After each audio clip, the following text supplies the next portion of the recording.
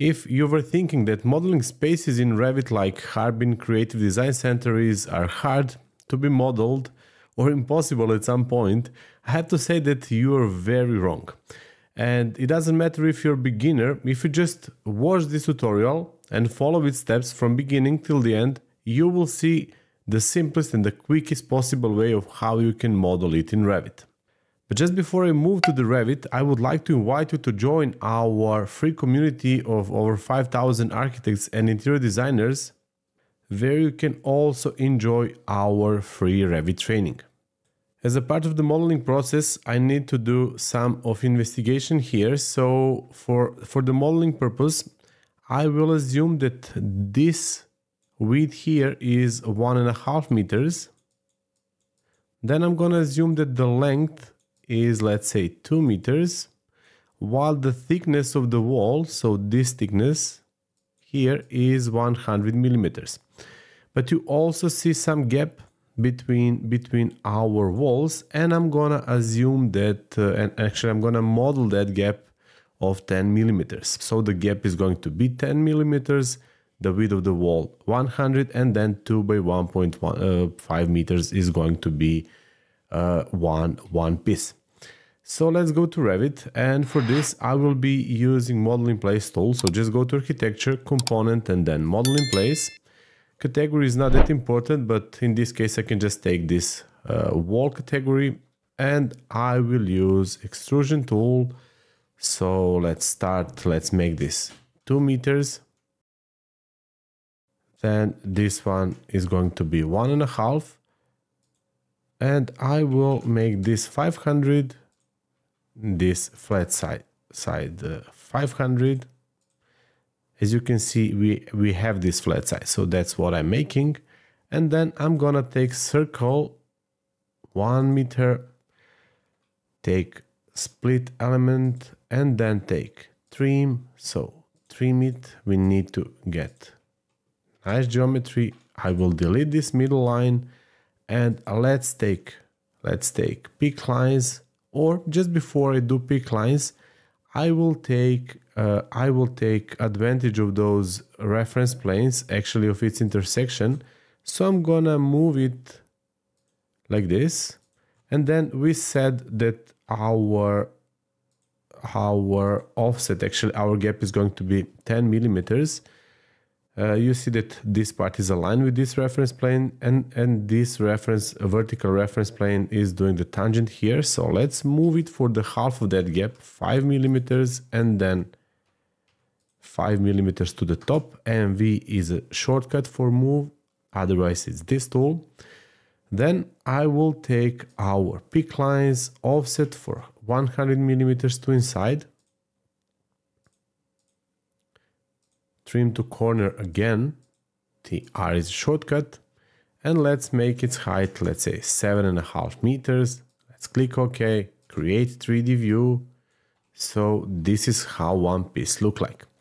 But that's not it, I'm not done. So what I'm gonna do, I will go back to our plan view. I will select this before I click finish, and again I will go here to the edit extrusion, and then I'm gonna copy this one for 1510, so 1.5 meters plus 10 millimeters, the width of the gap. And let's create, let's say, 4 rows. Or even better, 5 of them. So you see that we have gap. Then I will select it, and I'm gonna take mirror pickaxes, MM is a shortcut, pick this reference plane, so you see it's 10 millimeters, and then I'm gonna select all of them and copy for 2 meters and 10 millimeters, and let's make 5 rows there as well. And when it's done, I will select everything. Again, I'm gonna go to the mirror pickaxes, then pick this horizontal reference plane. Let's go to 3D so you see how it looks like here. Finish edit mode. And we got this first part. So now you may wonder how we can create this this space inside. And to be able to make it, we need to select our model in place, and then we need to enter it one more time. So I need to select here, go edit in place actually. But just before I do that, I will go to the plan view and I'm gonna show you the importance of those reference planes and why I place them here. I also need to open our south elevation view. So in plan view, when I select this one, you see it's center north south, while this one is center east west. Let's go to south elevation, so it doesn't matter where we are going to select this one. And then enter model in place with clicking on edit in place. So now I will go to create void forms and I'm gonna create void extrusion. And for reference plane, I'm gonna pick north south. So here I'm gonna start from this intersection again, and I'm gonna make it, let's make it 6.5 meters. Take peak lines, or I can just make it as a cylinder, it doesn't matter. Let's go to plan view. So we have it here. I will just simply drag its ends. Let's go to 3D. So here comes the cut.